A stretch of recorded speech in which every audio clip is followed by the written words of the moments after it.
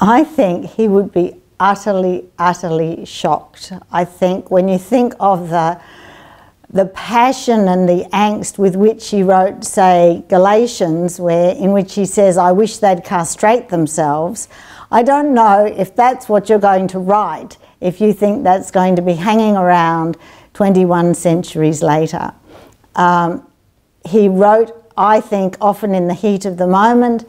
He wrote, it seems to me, sometimes he wrote what was right at the top of his head, and I don't think he had any intention of them going any further than the one community to whom he addressed them.